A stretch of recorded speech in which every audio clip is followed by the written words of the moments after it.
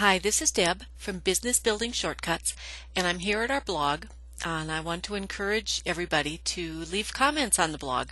And to make that more fun, I'm going to scroll down here and show you an avatar. Here's Ben Hanania commented on a video we had done, and see this little picture of him? Now you'll see here that Minder's post doesn't have a little picture, so let's go and create an avatar for Minders so that when there is an avatar enabled blog or other community on the internet, you'll be able to have your picture or whatever you choose to put in there show up. So I'm going to go create this for Minders, and I'm going to go to a site called Gravatar, Gravatar.com. When you get to this site, you'll go up to the top and you will sign up for a new account, unless you already have one. And you need to enter the email that is going to come to your email address so that you can put that in. So I'm going to use Business Building Shortcuts, BBS, at businessbuilding.shortcuts.com and sign up. And then it's going to send me an activation email that I need to go and click on the link. So hang on just one sec while I go do that.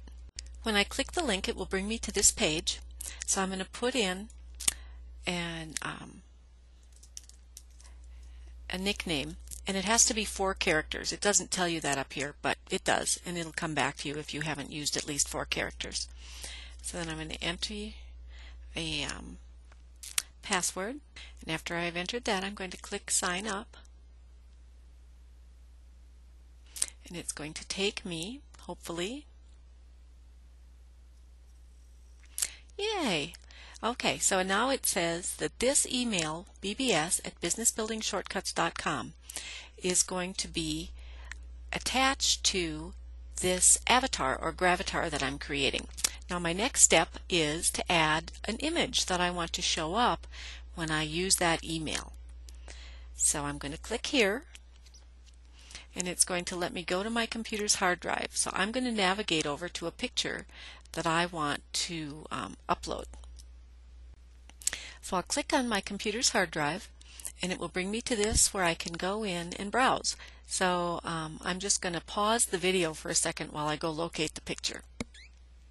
Okay, I've selected the picture that I want, and I'm going to click Next, and it's going to bring in the picture that I chose. Now you get to resize this, and then you can draw it so that you can select the spot that you want to show up.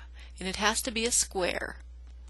So you can go ahead and make that look, and then you can see what it looks like in small and in large. I think that looks pretty good, so I'm going to say crop and finish. And then I get to rate it, and this is a G-rated picture of Minders. And then I can either choose to use this one, or I can add another picture. But I like the way this one turned out, so I'm going to confirm.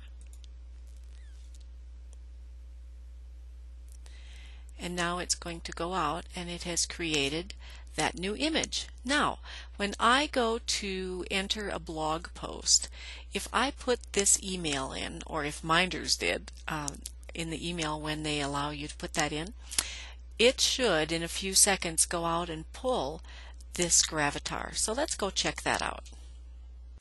Okay, so here we are back at our blog, and what I'm going to do is scroll on down and add a comment down here from Minders, as if I were Minders. We'll see if it'll let me do that.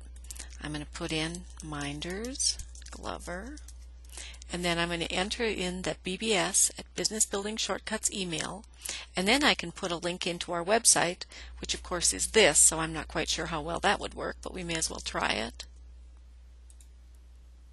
Let's see if it's, I don't want all that, I just want the website. Okay. Now I'm going to do this is a test comment.